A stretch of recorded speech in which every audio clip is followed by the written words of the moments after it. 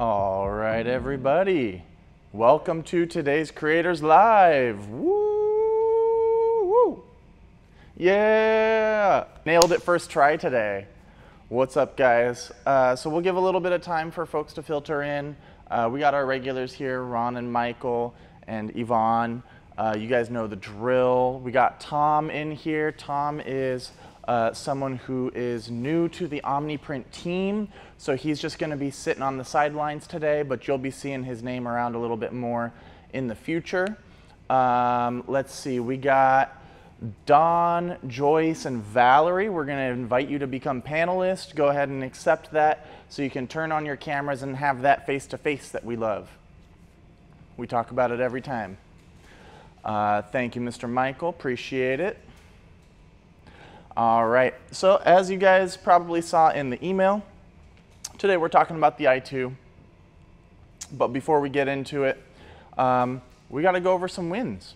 Bryan, last week we acquired 2 or 3 new customers. Oh, awesome. Tell us more. Still not advertising. Still not advertising, but getting more customers, so that word of mouth is really putting in the work for you.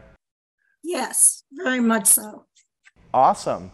So you got it by word of mouth. What kind of customers are they? Are they going to be kind of smaller volume, a couple of shirts here, a couple of shirts there, or is it some businesses? Actually, so last week, our biggest client, he had sponsored a couples request in the Dominican Republic. Okay. Or a couples retreat in the Dominican Republic.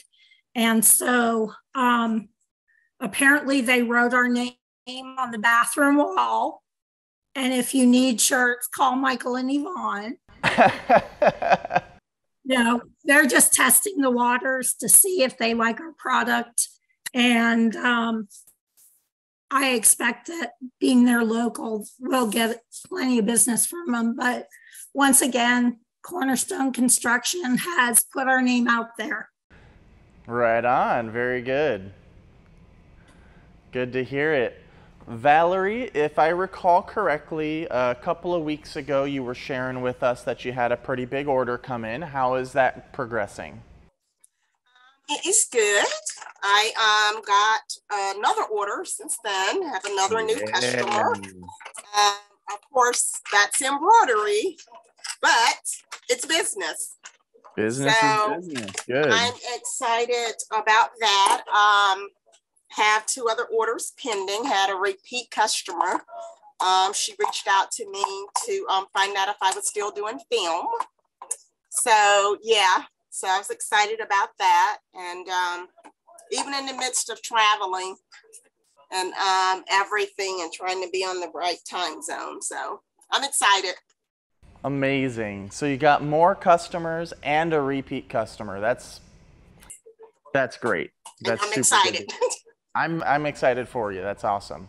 Let's go ahead. Let's direct our attention to the i2. So I thought it would be good to talk about one of maybe the less known or newer implemented features of the i2, which is the One Pass DTF printing. So you can do DTF sheets on the i2 as well. And the reason I wanted to talk about that is not only is it maybe lesser known that the i2 can do that, but some of you guys have the i2, some of you guys are looking at the i2, and knowing all the things you can do with it, just like how we do all these different episodes on the FreeJet, we got to show the i2 some love too. The complication with doing DTF normally on the i2 is the orientation of the print heads is wrong for doing DTF.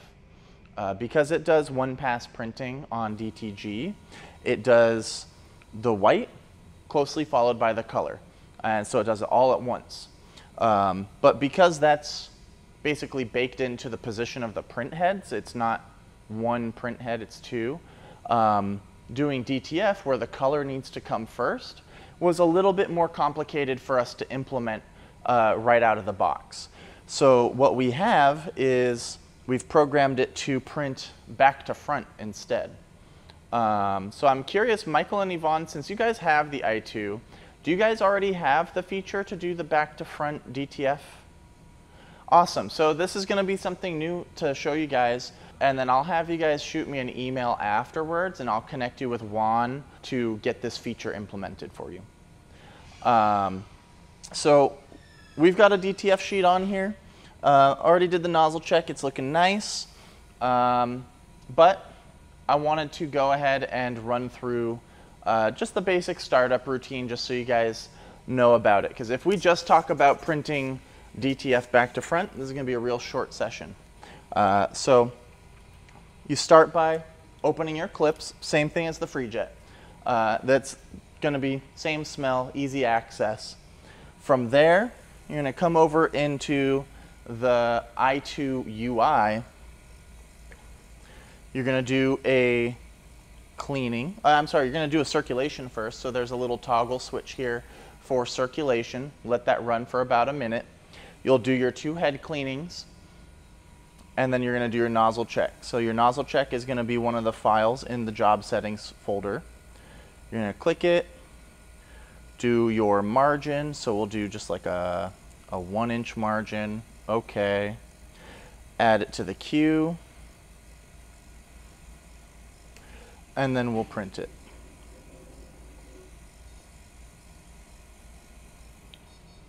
All right.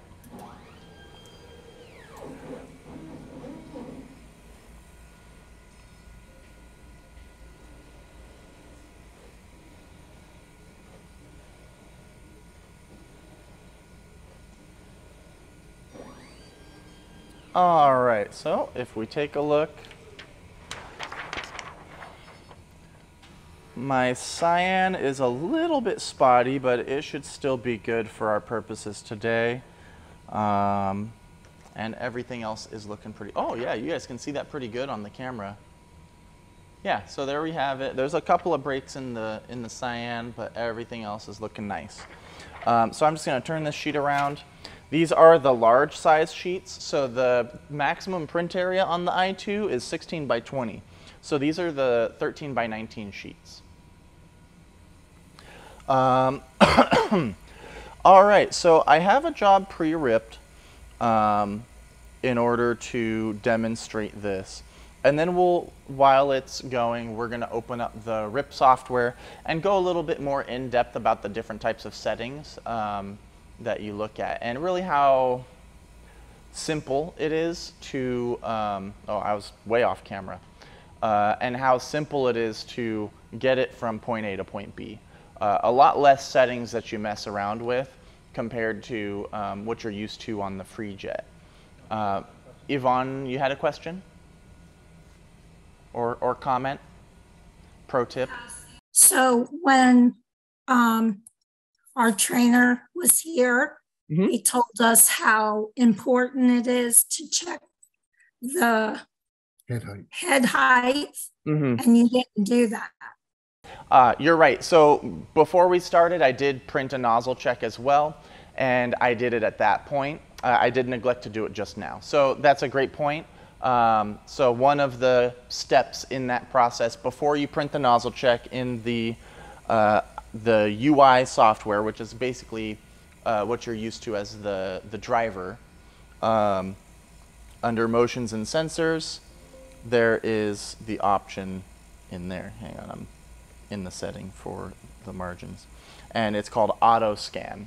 So we'll go ahead and do it here so you can see what it does.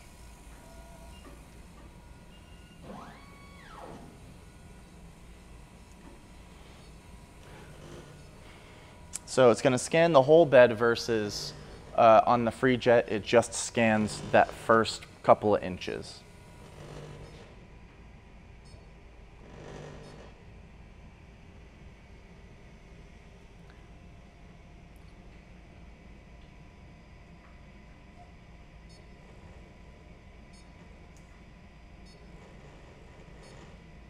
And there we go.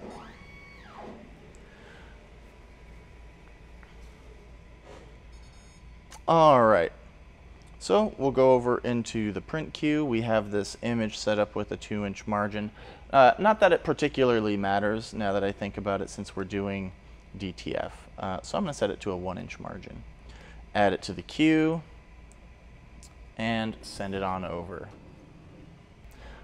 So for Michael and Yvonne here, when you're in the UI, when you're in the job settings portion and you're doing the margins, there's a mode drop-down list, and you need to select all DTF.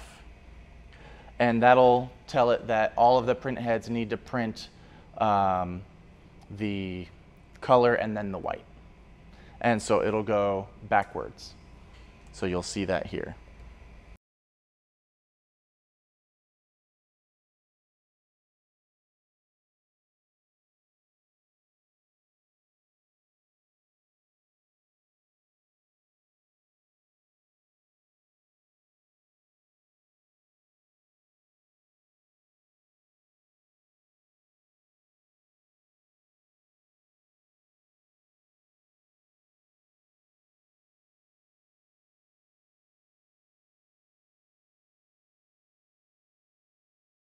We have the color layer going down and the white following, and as you can see, it's printing back to front this time.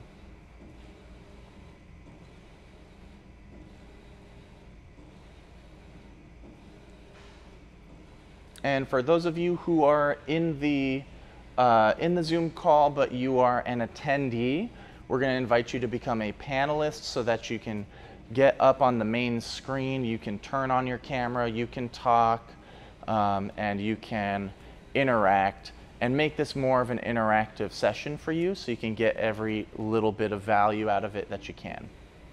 Because at the end of the day, I don't want to do this if it's not valuable for you. So if there's something additional that I can tell you, teach you, help you with, show you, I definitely want to do that so that it gives you the most value. Thank you for joining us, Mr. Darcy. You got your camera on, and I appreciate it. All right, so we have our DTF print done. There we go. Boom. So we would go powder it. You guys know the drill when it comes to DTF, so I'm going to set it to the side for now and handle that later. Who has questions? Any questions about the i2 in general? Thanks for turning on your camera, Tracy. Nice to see you. Any questions about the i2 in general? Anything about even one of our other products? Mainly, I wanted to show you guys the DTF function that we have for the i2, and I've shown you that.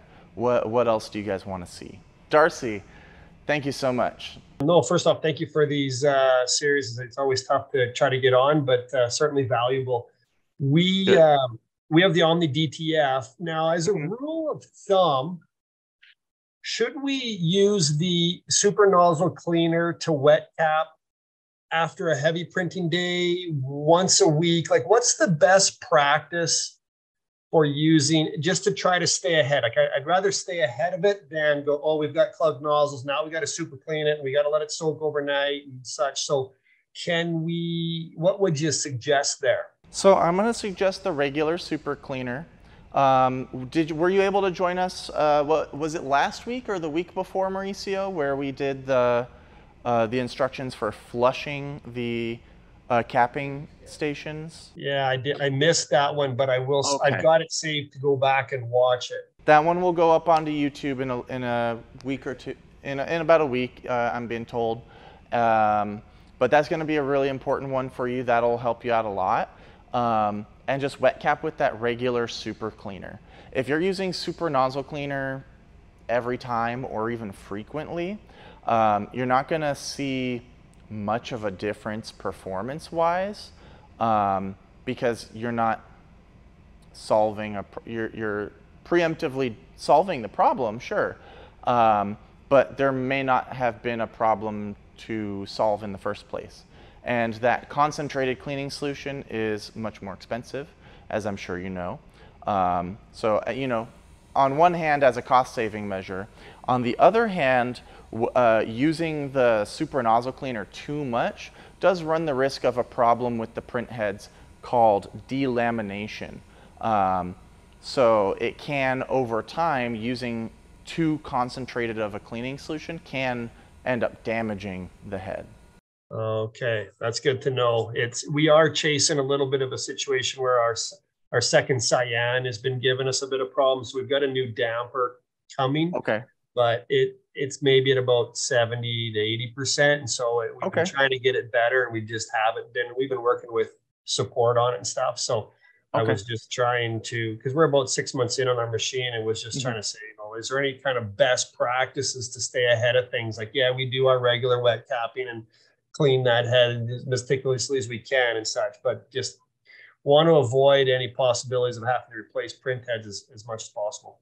Yep. Well, to set the right expectations, over time with any of these kinds of equipment, you will eventually need to replace the print heads, but I'm definitely with you on trying to conform to all the best practices so that those print heads last as long as possible. Exactly. You just want to get the life expectancy out of them instead of it shortening it by 6 months. So no, I appreciate it. Thank you very much. Yeah, so keep up with the maintenance, print regularly, wet cap, and you should be good. Perfect. Thank you. Of course. Yvonne, I think, has a question now. Hey, Bryan, something that we suggest very much is to have one of those maintenance kits you guys sell so that you have dampeners on hand all the time and all the other stuff that comes with it. And it's truly worth it. Yeah, so we do carry, it's called the DTF support kit. We don't have it up on the website yet. We're still working on like the graphics and the photos for the parts, but we do offer that. So if you want to email me later on, Darcy, I can get you set up with that. I forget what the price is off the top of my head. I want to say, you remember what it was? For the DTF? I'll have to double check on the DTF one. But yeah, so shoot me an email. That's awesome. I didn't realize there was such a thing. It's a preventative maintenance kit. So it has the consumable parts that you'll need to have after about 6 months to a year of use. Is the expectation is that most of these parts will be needed in that time frame. Depending on usage, it can be longer, it can be shorter, but having those parts on hand is more valuable for you because you have less downtime. And when we bundle the parts together, you also will save on shipping, and we add a discount on top of it, which is one of the only times where we can discount parts is within those bundles. So best value for you is within those kits. I know for some folks, they prefer to just get it as needed, and that's totally fine. I digress. We're working on the i2 one too. Not quite there yet. I don't mean to monopolize. I'll wait if there's another question. I do have another one for you. Go ahead. I don't see any other hands raised right now. We're in Canada, in Western Canada, above Montana, and we're having some fun, I'll say, with the hot peel rolls where the glue was sticking to the transfer paper that we couldn't shake. Do you have an example to show us? I could go back and get some, and I've sent them to support and stuff, but then we've kind of had better luck with the cold peel and not having that issue. So I don't know is there any history to say, that the hot peel rolls are maybe a little more sensitive to humidity, or that, because support was saying that they were like suggested that we should go to the cold peel, and it's a little slower process for application than the hot peel, but we've solved that kind of, I guess, challenge that we've had with just not being able to clean all the glue off, even though we've been shaking it pretty good. Yeah, to help you out with the cold peel being a little bit more efficient, if that's what's working for you right now, I would say that after you heat press it onto the garment, right when it comes up, when the heat press pops up, you're going to wipe it down with a cool cloth, damp cloth, and that'll help cool down the shirt substantially, where it'll take much less time for you to need to peel it. Perfect. Thanks, Bryan. Of course, that was a good question. Let's see. I'm going to call on someone who is in the attendees list that I'd like to hear from. Let's see. Let's hear from, there's two Marietta Fonseca. There's two of those names in the attendees list. So one of you guys, if you want to accept the invite to become a panelist, I want to hear what you guys are working on right now and what brought you into our session today. Going once, going twice. Oh, we lost one of the Mariettas. Oh, Marietta accepted the panelist. Thank you so much for joining us, Marietta. Can you tell us a little bit about yourself and what you're working on? Hey, how's it going? This is Bernie. That's why we're using two. My wife is on the other one. We are currently working on basically going from sublimation to DTF. Okay. So we're kind of just learning and getting a hang of everything. So we love hearing from everybody's experience and what everybody's going through, but we're mainly just here to start learning a little bit more. Okay, well, this is an excellent place to do that. So we have a lot of different topics that we touch on. Is this your guys' first time joining us? No, we've been maybe about a month or so. Okay, awesome. So you've seen the wide variety of different equipment and topics that we touch on. So I'm really happy that you're taking the time to join. I take it you haven't decided on any particular equipment yet. You're still in the learning phase? Right, yeah. Okay, good. So yeah, take your time. There's a lot to learn, but there's also a lot that you'll learn after you commit to one particular piece of equipment. Once you pick one, there's all kinds of different specifics for that brand or that equipment that you'll learn on the fly. It's not something that maybe people would talk about or that would be something that someone can teach. You'll just learn it on your own. Just like I'm sure when you first started with sublimation, right? You didn't know anything. I'm positive you did your research beforehand and learned a whole lot, but once you actually got going with it, you learned a lot more, huh? Yeah, definitely. With each try, you learn something different. So it's a totally learning experience, and that's why we wanted to jump on board and see everybody what they're going through, how they've done things successfully, and learn from that, and then take the next steps. Excellent, excellent. Yeah, so we're super happy to have you here. Thank okay. you. All right, so let's see, did anyone have any other questions? Ron, you know what? I wanted to talk to you about that graphic you were having trouble with, since I think that's something that a lot of folks can kind of learn from as well, and maybe is a common thing to discuss. So Ron here, he emailed me the other day with a graphic that on the image is a kind of royal purple, and when it prints, it's more of a hot pink. Is that a fair assessment? So so he's done a number of troubleshooting steps. Nozzle check is good. Of course, that was the first thing I asked him, how's the nozzle check? And then after that, he said it was perfect, but didn't send me a picture. I was like, okay, well, was it perfect before you printed or after you printed? Which is another important troubleshooting tip.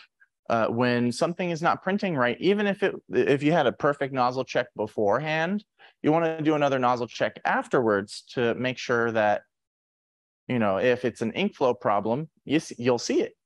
So Ron had already done that. Still didn't send me a picture of the nozzle check, but I'll give him a pass this time. I trust you. I trust you. I trust you. So I advised you to open up the graphic in Photoshop. Because it's a PNG, the graphic is saved as RGB colors. So I want you to convert it to CMYK colors and then save it as a TIFF file. And you can do that in Photoshop. I'm sure you can do it in Illustrator, but I'm not familiar with the process for that. So if you had any questions along the way, I wouldn't be able to help you. So is it that you prefer Illustrator, that you were kind of having trouble with that, or just didn't have the time? Well, I didn't have the time to really dive into it, you know, because me and Photoshop, yeah, we battle. We do battle. Okay. I'll be honest with that. It is primarily, you know, I use CorelDRAW. I have been using it for like 14, 15 years, and that's where I roll at. And but when I did get it to convert the colors, that graphic, it just went. It was horrible. So after that, because you know I got really busy, and so I moved over and I changed my my color density some to up to about 90%, and that did help, but it didn't dial it into where I really needed to be that deep purple. So you know, because that was one of my questions was, okay, you know, in the direct rip software, you know, you have color profiles, you know, yes. And you know, I went back and I looked at everything because the original, it was designed and done in sRGB. So that's right. What I set my direct ripped up for was sRGB profiles. So, and then I just kind of played around. I was playing around with it. So I'm not totally happy where I'm at right now, but it may have to be that. But I really need to get it for customer satisfaction. I really need to get it to that deep purple. So if anybody has any anything they can offer, hey, I'm all ears. Yeah. So you have my suggestion there, Ron, for changing it to the CMYK color profile, see if that prints better. It might be that this particular color of purple falls outside of the gamut range that the colors can hit. But I don't want to just use that as a cop-out answer. Does anyone else have any tips? My FreeJet owners in the group, anyone have any tips for troubleshooting spot color matching? Another thing that you can try, that I see that big color grid behind you, you can print something like that, pick the color that prints how you want it, and then edit the graphic. Worst case, you can brute force it that way. But I do expect that just changing the color profile of the graphic should make a pretty substantial difference. Okay, any other? Oh, I want to give it another whirl here, and because I got some time, so because I've got the next 10 days that we're going to be busy doing stuff, so I'm not going to be printing that for production yet until after we get done with our fair. So I got some time to really dive into it and work on it. Yeah, let me know. I will do. Thank you for everything.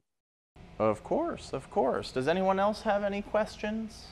I didn't want to pick on you, Tom, but because you're here, do you have any questions? Because you're brand new to the OmniPrint line of products. Do you have any questions about the i2 that I can just take the time and tell you a little bit about? Maybe something that someone else has a question about that they're maybe too shy to ask. Not to put you too much on the spot. Only if there's something at the top of your head. Can you hear me okay? Yes, I can. Okay. How about in terms of, like you said, we just went over this earlier today. What's the, are there any limitations with how many prints can be done or back to back, or is there like a cooldown period or anything like that, or can it just, as fast as you can load it in, it can fast as you can load it? Yeah, so that's a great question, is what kind of productivity turnaround can you expect? So it's basically as fast as you can load the platen is as fast as you can make it print. So as soon as a shirt comes off, you'll put a new shirt on, or as soon as that DTF print is done, you'll put a new DTF sheet on. And then you can just hit print and send it again. As long as nothing's changed with what you're printing on. So if it's the same kind of shirt and you tucked it in flat, you don't need to adjust the height every time. And same thing with the DTF sheets. As long as you've adjusted the height to the DTF sheets, it's not going to change sheet to sheet. So you can be confident that, Yvonne? We did, last year for RoofCon, we did 1,200 prints in a week on the i2. And Tom, does it really say 81 degrees on that thermostat behind you? Yeah, it's kind of warm right now. Oh, mercy. That's so funny. I couldn't even, on my screen, he's real small, so I couldn't even tell. Yeah, it's running a little warm in here, especially with the lights we got, and he's over there in an enclosed office. So yeah, it's a little warm over here. Yeah, I think what is it right now, Mauricio? Like 100 outside? It's only 80. So it's hotter in his office than it is outside? No, it is not. I don't know how accurate that thing is, but it's not that bad. Maybe that's telling us the outside temperature. Well, That let's could say be. that. Yeah. 84 outside, according to Google. Okay. That's funny.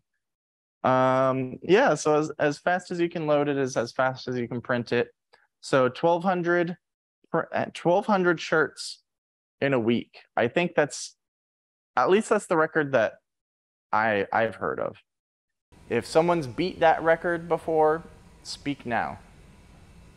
And we'll ship you the crown instead of Michael and Yvonne. But that's really impressive, by the way. That's awesome. Hampton asks, do you have to play with the color strength setting? Some of my designs, the black type, have bleeding, and I have to reduce the color strength. So color strength is something that, depending on a number of factors, may need to be adjusted. Same thing with your white underbase. Depending on how much pre-treat you're using, how dry your shirts are, how dry your environment is. More or less pre-treat will be needed, more or less ink will be needed.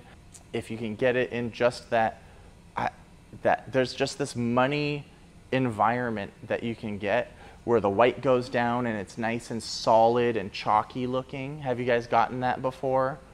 And then the color goes down and it's nice and crisp. It's perfect. I don't know what the magic combination is to get it to that point. But regardless, within the recommendations that we have online, I think Tom is at the upper range of operational guidelines temperature-wise. I don't know what the humidity is in there, but I don't think we're allowed to run the printer optimally in there. So we lost my train of thought a little bit. What was I talking about? The environment, that's right.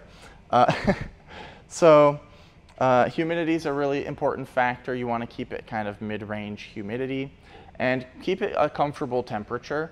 The rule of thumb that I always teach in training is if it's comfortable for you, it should be comfortable for the printer. So below boiling, above freezing is the funny way to put it. Okay, all right, any other questions, or are we going to close it out a little bit early today? Going once, going twice. Sorry, Tom, didn't mean to call you out. All good. We got to break in.